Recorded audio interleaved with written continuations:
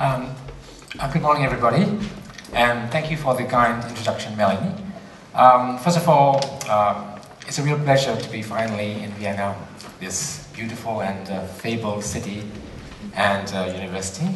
And in fact, Vienna is even more beautiful than I had expected. And aside from the fact of inviting me here, I think the organizers chose well in choosing Myanmar. It's a very good case study for the topic and the issue of this conference. And it used to be said in the medical world that if a specialist or a professor of medicine says that a patient has a very interesting condition, it most likely means that the condition is incurable. I hope that's not the case for my country, Myanmar.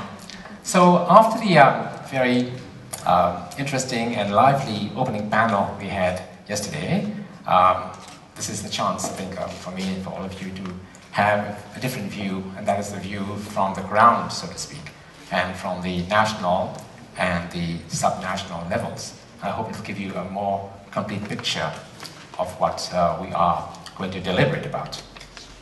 So the country called Myanmar, it used to be called Burma in the past. The literature is pretty sound on the fact of a resource-rich country being beset by a multitude of ills.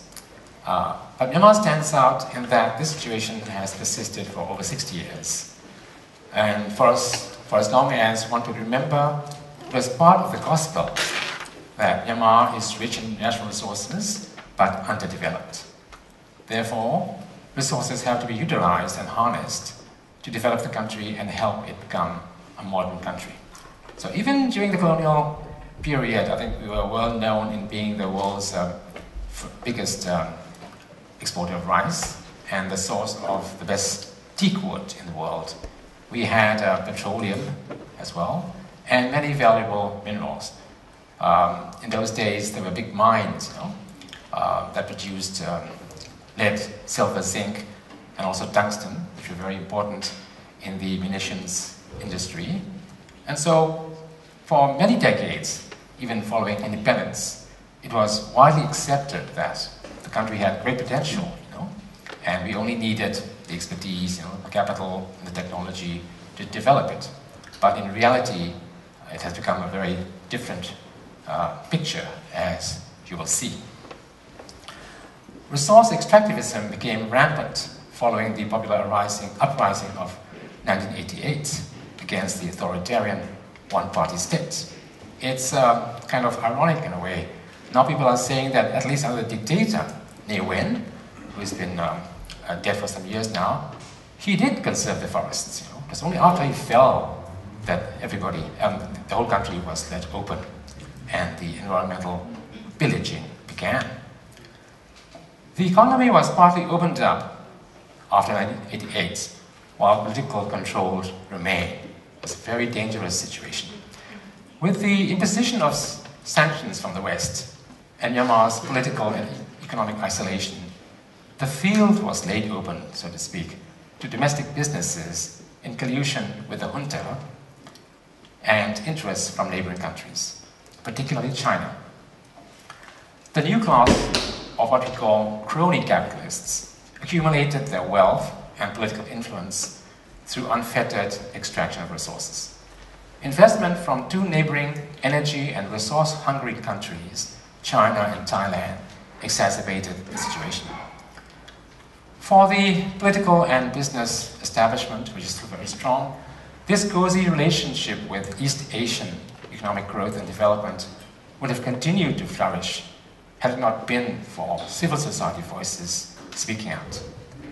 With the elections of 2010 and the expansion of political and media space, the outcry has spread significantly to popular movements, particularly of smallholder farmers.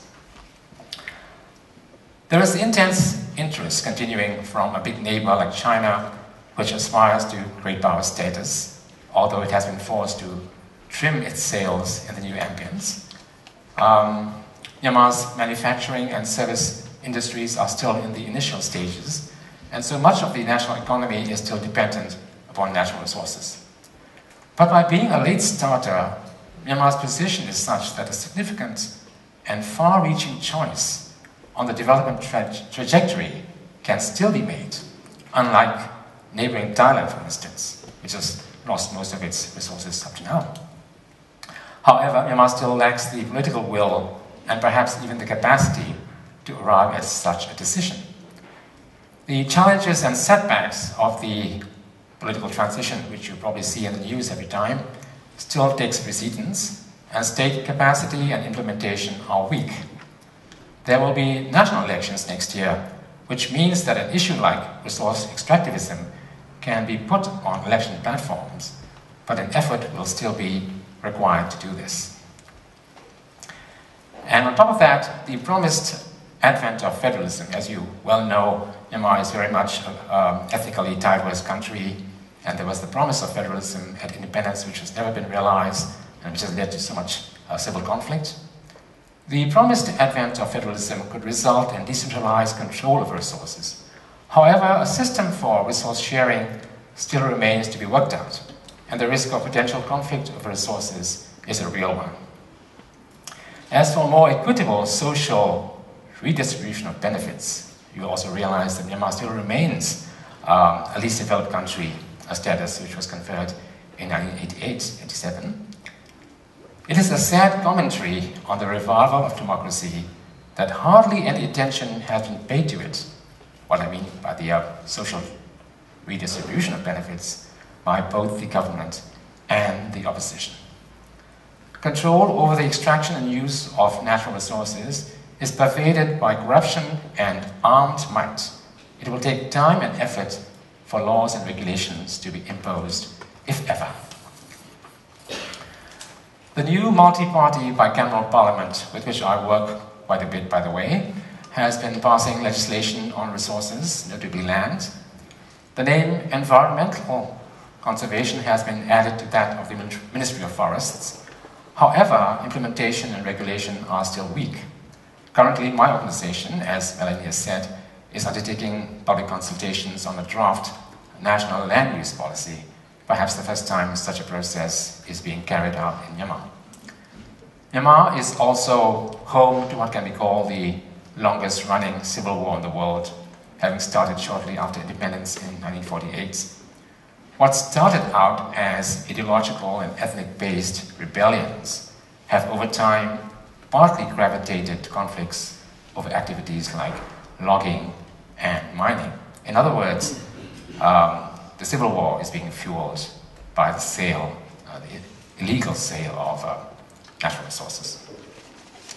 And besides armed conflicts per se, disputes, protests, and struggles stemming from land confiscation are now widespread all over the country. And as if the resource curse in its many dimensions were not enough, Myanmar's geographical position also makes it an arena for the resurgent big power rivalry in East Asia.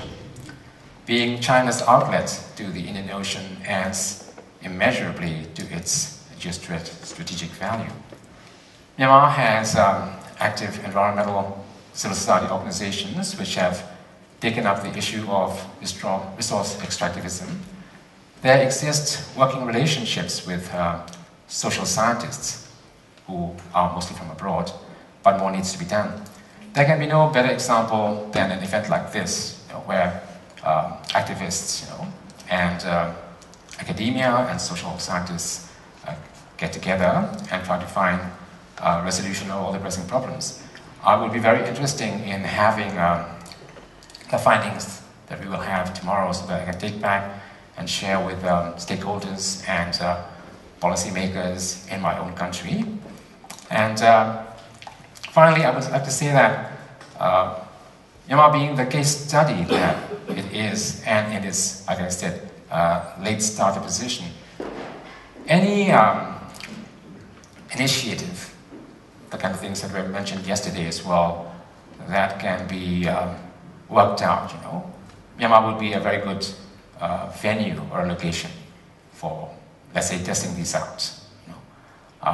Again, unlike other countries in the region, other ASEAN countries, who are now firmly upon the what we can call the neoliberal development path, Myanmar still has time to make its choice. although I would say that we are very much in a very desperate position. The kind of developmental state that was able to bring about so much change, like South Korea, for instance, has been very attractive. But again, we don't have the kind of intellectual resources that South Korea has, and not the kind of political will either. We have over 60 political parties, I think about 69, but they are only political parties mostly in name, so they don't have the capacity to even to formulate, and to push through policies. The present land use policy that we are discussing has been put together with a lot of inputs and help from donor organizations. So whatever you say about donor organizations, we still need their assistance. On the larger picture, I would say that although we've had so much conflicts, ideological as well, right now in Myanmar, ideology is off the map. Nobody's much interested in ideology. For the ordinary people, it's very much a matter of worrying where the next meal comes from, living hand to mouth, so to speak. For the elite, it's about getting rich as much as possible in the shortest possible time. So it's a very incongruous solution, which, I'm sorry to say, democracy has not been the solution as expected. So I come again to inputs from events like this and from people like you. I'm very glad that some postgraduate students from here will be coming to Myanmar, and they'll be able to share research findings with the rest of the country. Many people, including my organization in Myanmar and the stakeholders, are overstretched. There is the realization that there's a desperate need, a search for answers, but they're not forthcoming. So I think the next 2 or 3 years will be very critical, whether Myanmar can make the right choices and the decisions that will put us on a more favorable trajectory, or will we follow the path of other countries in the region, notably like Cambodia, for instance, which has become kind of development and disaster, as you know. So that's why I see the value of being able to attend such events like this, and these kind of inputs will also be very valuable for our country. So I've been instructed to talk only for about 20 minutes, and I will be having to cover quite a bit of ground, and so I'll be quite happy after this to field any of the questions that you might have. Thank you very much.